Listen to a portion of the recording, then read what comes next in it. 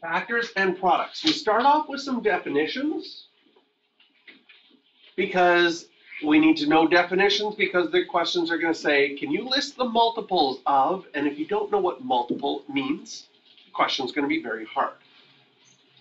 So a multiple, a number that can be divided by another number. So for example, 12 is a multiple of 2. If we wanted to list all the multiples of 2, you would get 2, 4, 6, 8. Can you see that all of these numbers could be divided by 2, including 2? They are considered the multiples of 2. If you wanted to say the multiples of one that is pretty easy to count by is 5s. Multiples of 5, 5, 10, 15, 20. And the reason I was thinking of that is earlier I talked about how important your times table is going to be. If you want to do a little exercise to improve your times table, it's a very simple idea, but it's called skip counting. How fast can you count by 2s? How fast can you count by 3s? How fast can you count by 7, 7, 14, 21, 28, 35? If you can count really quickly by them, you know your times table for 7s really well. If it takes you a while to skip by 7s, it might be that your 7 times table needs some work. So checking that and skip counting is a good way, if you're looking for ways that you can improve your mental math skills and learn your times table, practice that. Find a friend, have a race. Have a race. Start at 8, go to 80. Who can go the fastest? And that will really practice your times table. Factors. A number that divides into another number. 2 is a factor of 6. 3 is a factor of 6. 6 is a perfect number. Have you ever heard of perfect numbers?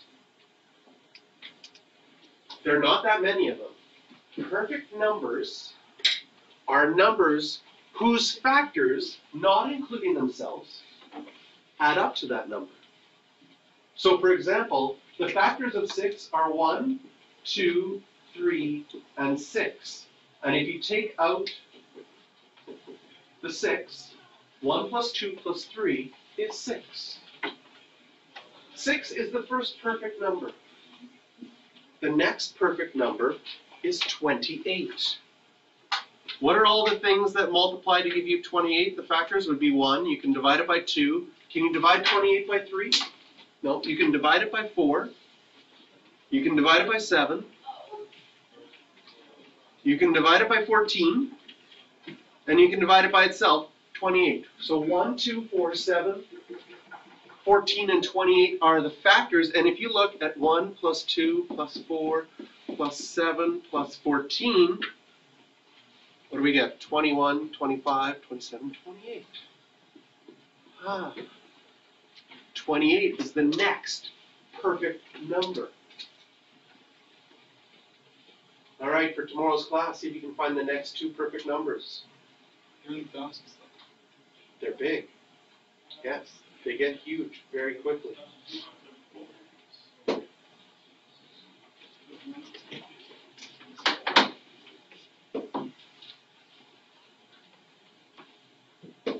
A prime factor.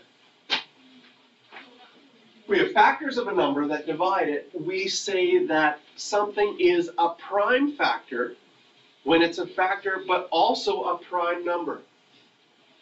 And prime numbers are numbers that are only have 1 and themselves as factors. 1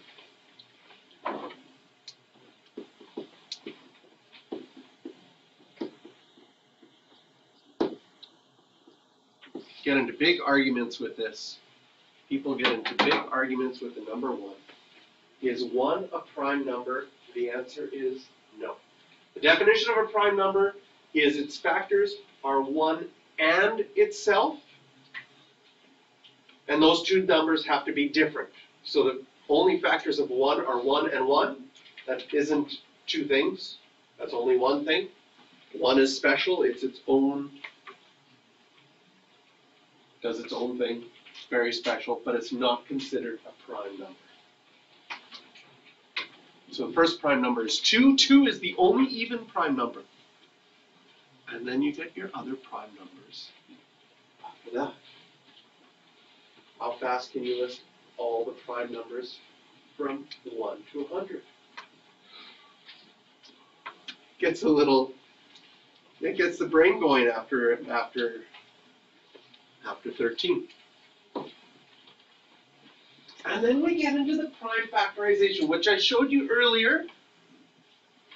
We did the prime factorization of 12 of 144 when we broke it down as far as we could to 2 times 2 times 3 times 2 times 2 times 3. That was the prime factorization of 144. Here's the prime factorization of 24. Choose two things to break it up. And then ask, can you break those ones up even further until you are left with only prime numbers. When we're left with only prime numbers, we have 3 2s and a 3 all multiplied together. Have you seen exponents before? Right? So 2 times 2 times 2 you could write as 2 cubed.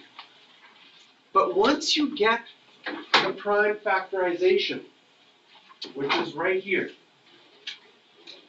this is where you can easily figure out anything that multiplies to 24. Okay? We already listed 4 times 6. Can you see that if you put the 3 2's together, 2 times 2 times 2, that's 8. You have 8 times 3. Can you see if you kept the 1 2 by itself, and I put the other numbers together, I'd get 2 times 12. And of course, you always have 1 times something. There's a really easy thing to multiply. But it's interesting because sometimes people forget it, because when I give you a puzzle like this, 2 numbers that multiply to 22 and add to 23, what are the 2 numbers that multiply to 22 but add to 23? The 2 numbers are 22 times 1 and 22 plus 1. But sometimes the times 1 is the last thing we think of because it seems so easy.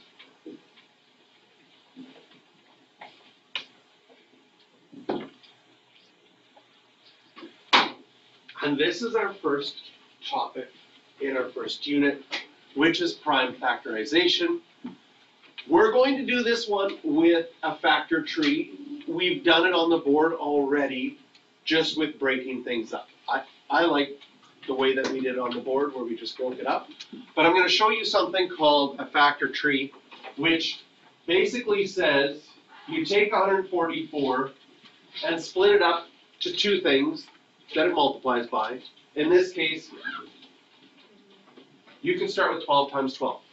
The only one I would say not to ever pick is 1 times 44, because you're back to the beginning. Then, after you've done it once, you say, can any of these numbers be broken up further? And it won't matter, okay? Now, usually what's going to happen is whatever you break it up, you probably do the other one the same. But some people are going to pick 4 times 3, and some people are going to pick 6 times 2. Those are both easy ones to see. How many people saw 4 times 3 first? How many people saw 6 times 2 first? Right? So, normally you'd probably pick the same thing. But if you picked different, what we're going to find out is in a factor tree, the answer is going to be the same, even if you pick different numbers along the way. Once I have 4 times 3, 4 is the only one that you can break up more. 3 is now a prime factor. But 4 I can break up to 2 times 2. The 6 I can break up. The 2 is already done. So the 6 I can break up to 3 times 2. And it wouldn't matter if you wrote 2 times 3 or 3 times 2. Same thing. Once you are done your factor tree, and they're all prime factors, circle all the ends of the tree.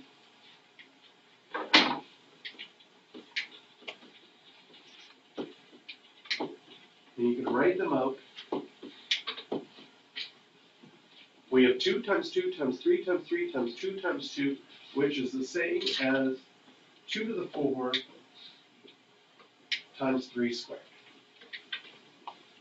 And we've broken it up. I sort of did the factor tree on the board before without doing the arrows. I just started with 12 times 12. I broke one of them up. I broke more of them up until I broke them all the way down to their prime factors. If something is down to their prime factors, you can rebuild it and find all sorts of things, right? For example, I'll circle these 3. If you multiply those 3 in green, what would you get? 18 times by what's left? 2 times 2 times 2, 18 times 8. And now you have another number that makes 144. So prime factorization can really help you in your mental math for seeing what multiplies to get a number.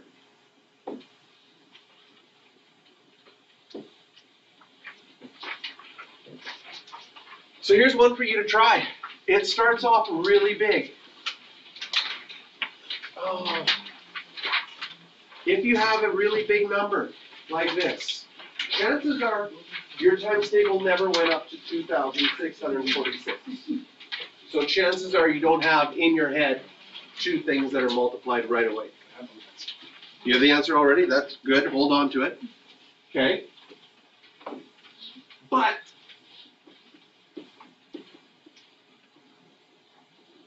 a good way to start is, can you cut it in half? Yes. So I'm going to go 2, and cutting this in half, I'm going to get 1,323. Oh, I want to do this together. Are you okay if we do it together? Or do you want to do it on your own first? Do you want to try it on your own? You can use a calculator. No? You want to do it together? Can you see that this next one can't divide by 2? So if you had a calculator, what would be the next number you would probably try? 3. Does 3 work? It does. Oh. 3 works. When you divide by 3, do you get 441? Yes? Yes? Okay. I don't have my calculator. I'm just mental mathing. Just double check. Something super cool math-wise. You had your calculator. So chances are after 2, you would try 3. If 2 didn't work, does it make sense that 4 won't work? Because 4 is even as well. So if you could divide by 4, you should be able to divide by 2. So after trying 3, probably the next thing you would try is 5. Okay? But I want to talk a few things about how to tell you can divide something. Did everybody know that if it is an even number, you could divide by 2? Do you know the trick for dividing to see if a number is divisible by 3 just by looking at it? Like the sum of the numbers is divisible by 3? Yeah. So what he's saying is if I add up all the digits, 1 plus 3 is 4, plus 2 is 6, plus 3 is, if I add up those digits, I get 9. If the number that it adds up to, you can divide that number by 3, you can divide the whole number by 3. Really cool. The mathematical proof for it, a little bit beyond grade 10. But it might be something you want to look up and say, why does that work? And there's explanations on YouTube that are great. This is also true for 9s. The fact that you could add this up, you can divide by 3, you can also divide by 9. This means this number could have been divisible by 9 as well. Second one, look at 4 plus 4 plus 1. Can you see that still adds up to 9? So I can divide it by 3 again.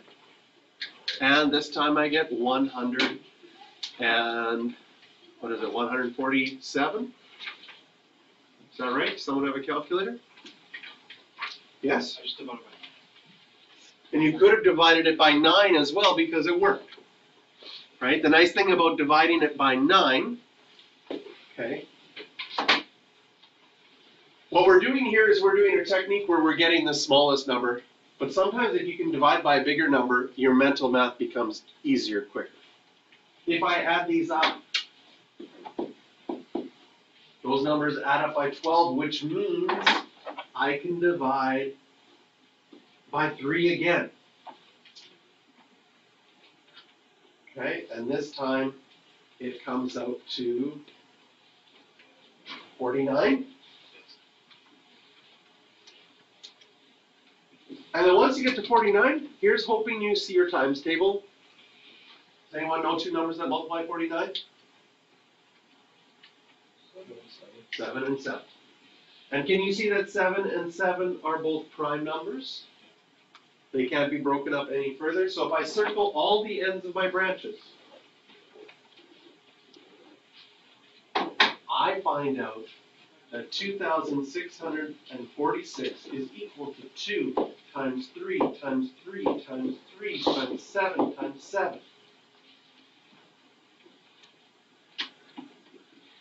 Which I could write like this.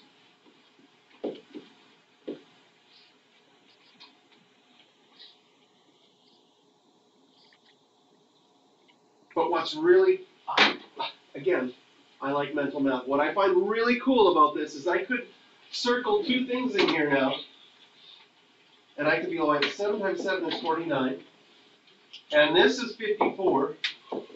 49 times 54 is 2,646. And we didn't need a calculator for that. Which is pretty cool.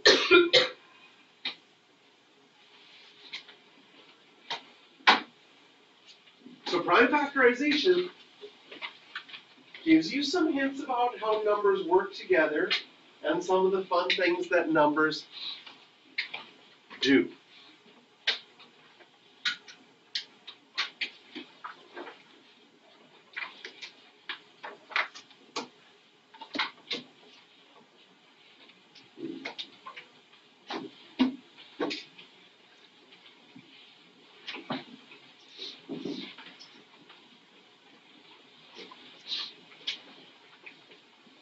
The greatest common factor. What is the greatest common factor of 126 and 144? We'll look at a couple of methods. One of them is going to use prime factorization. One of them is not. It's just going to list every single factor. And then you have to circle the biggest one that they have in common. All right? So we'll start with 126. I'll do it in blue. Okay? Obviously, 126 is 1 times 126. So 126 factors are, you can always divide by 1. Sometimes 1 is the greatest common factor. If two numbers are prime, then the greatest common factor between them would be 1. Next, can you divide 126 by 2? Yes. And sometimes it's 1 and 126, you can work backwards. If you divide it by 2, it's going to be 2 and 63. Can you divide it by 3? Yes. It's going to be 3 and 42. Can you divide it by 4? Yes. No. Oh. You try it on your calculator? You try 4, you get a decimal, right? You get 31.5 or something. So you can't divide by 4. What about dividing by 5? No. Try it on your calculator. Can you divide it by 6? Yes, so 6 is the next one, and then that'll tell you the next one going backwards. It would be 6 times 21. Can you divide it by 7? Yes. If I divide it by 7, I'm going to get 7 and what do we get here? 7 and 18? Is that right?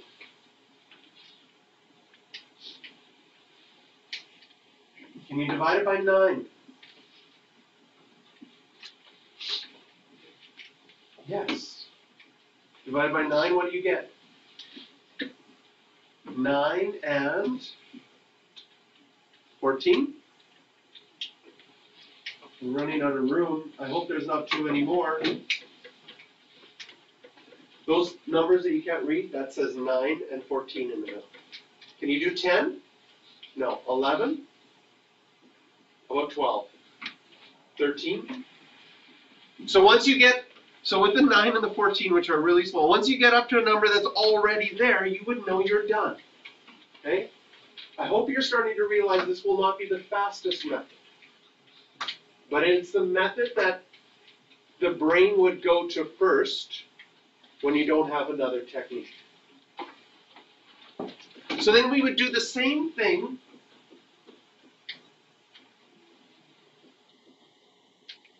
for 144, and luckily we did that earlier, so we can say 1 and 144 right away. We can say 2 and 72, 3 and 48, 4, is there 4 up there? Yeah, and 36.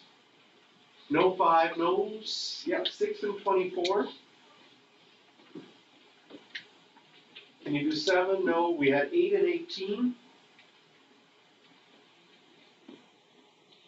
And then 9 and 16, oh my goodness. I'm going to write 16 down here. And then 12 and 12, oh my goodness. There's lots of them. This is method 1. You list every single factor for every single number. Which is the greatest one that they have in common? Start from your way back. There it is. The greatest common factor is 18. So the question becomes, there must be a better way. And the answer is yes. Where do we use greatest common factor? You've used this idea before. Okay, if you had this as a fraction, 126 over 144, this isn't in simplest terms. Probably what you would do if you had this is divide both by 2 to begin with. Is that the technique you would probably start with? To be like, I need to write this in simplest form. I can divide them both by 2, so I get 63 and 72. And then you'd look at 63 and 72. Is there any number you can divide both of those by? And at this point, you might see 9. You divide this by 9, you get 7. This by 9, you get 8. So 126 divided by 144 is 7/8. If you wanted to go there directly, you could have divided by the greatest common factor of 18.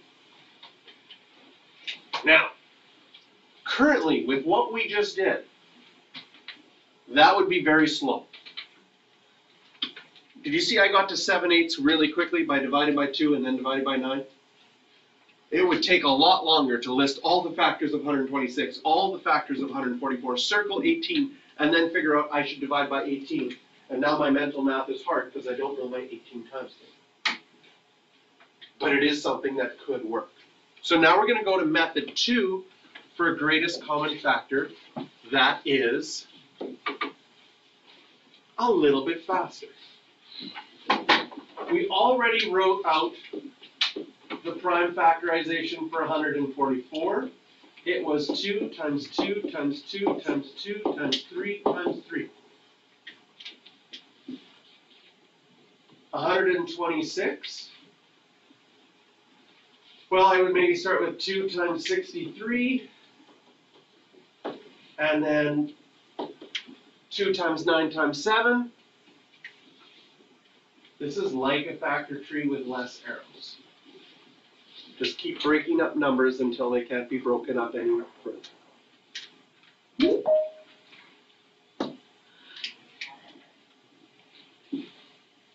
So here's the prime factorization of 144. Here's the prime factorization of 126. What do they have in common? Do they both have a 2? Yes. I'm going to circle that in purple. That's in common. Anything else in common? They have a 3. 2 3s. We can circle both of those 3s.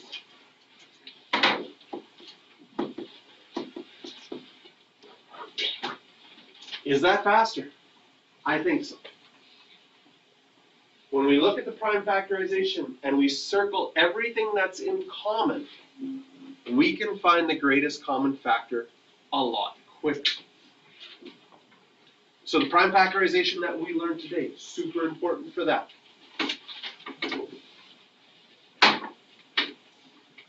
All right, let's see. What should I try to think of a number that I put together, and you have to find one on your own. Okay? I'm going to give you one to practice. I'm going to give you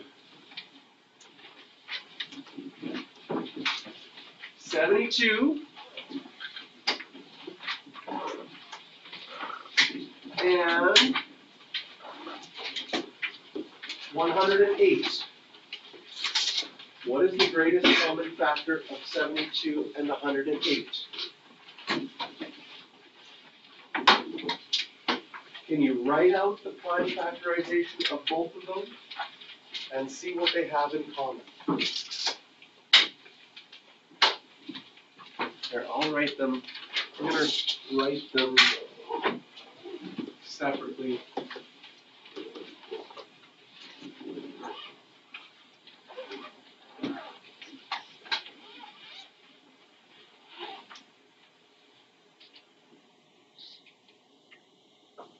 Or can you do it without your calculator?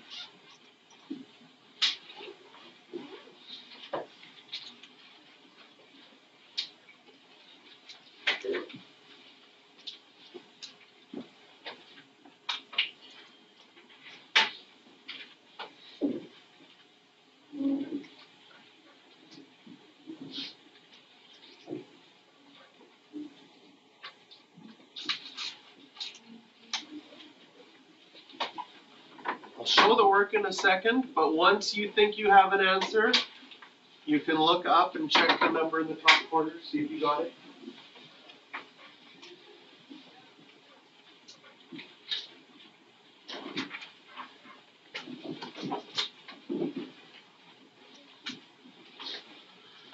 This is how I would write the prime factorization of 72. I know it's 9 times 8. That's the first one I thought of. If you did 2 times 36, that's perfectly fine. But then 9 is 3 times 3, and 8 is 2 times 4. And then I can break up the 4 to 2 times 2. So it doesn't take me too long to write the prime factorization of 72. 108. I might start with this one and cutting it in half. 2 times 54. 54 is 9 times 6. 9 is 3 times 3, and 6 is 3 times 2. They have 2 3s here, 2 3s here. 2 2s here, 2 2s there. Nothing else that's in common. So if I take that 3 times 3 times 2 times 2, I would probably go 9 times 4, and I get 36.